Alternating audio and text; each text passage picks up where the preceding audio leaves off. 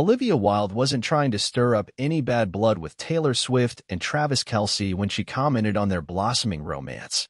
"I meant no harm," Wilde, 38, told photographers on Monday, October 16th, according to a video obtained by the Daily Mail. It's obviously a comment on how much attention gets paid to stupid things. Wilde previously made headlines earlier this month when she reposted a tweet via her Instagram story that read, "I wish Taylor Swift was in love with a climate scientist."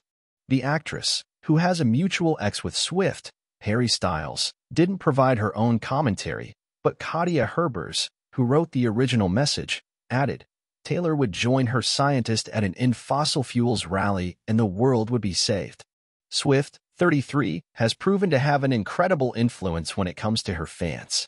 Hours after cheering Kelce on in September, his jersey sales reportedly increased by 400%.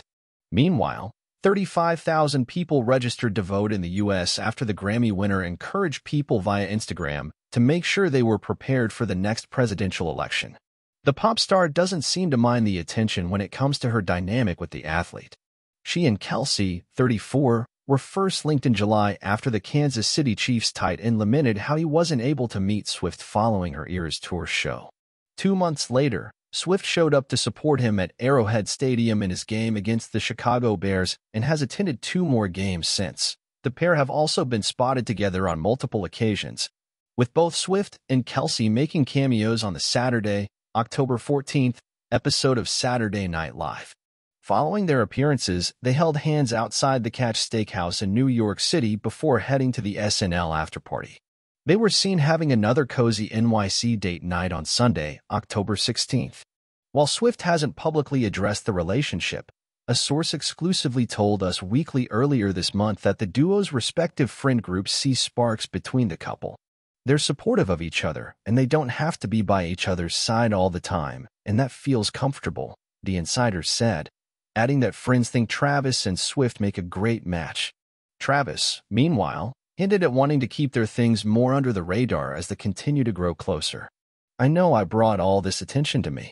I'm the one that did the whole friendship bracelet thing and told everybody how butthurt I was that I didn't get to meet Taylor at the Eras Tour," he said on his New Heights podcast in September, referring to a July episode in which he name-dropped Swift and revealed he tried giving her his number. "What's real is that it is my personal life, and I want to respect both of our lives." He did, however, gush over the impression left by the Grammy winner after she first saw him play. "I just thought it was awesome that everybody in the suite had nothing but great things to say about her," Travis later told his brother, Philadelphia Eagles center Jason Kelce, on a recent New Heights episode. "She looked amazing. To see the slow-motion chest bumps, to see the high fives with Mom, to see how Chiefs Kingdom was all excited that she was there. It was definitely a game I'll remember, that's for damn sure."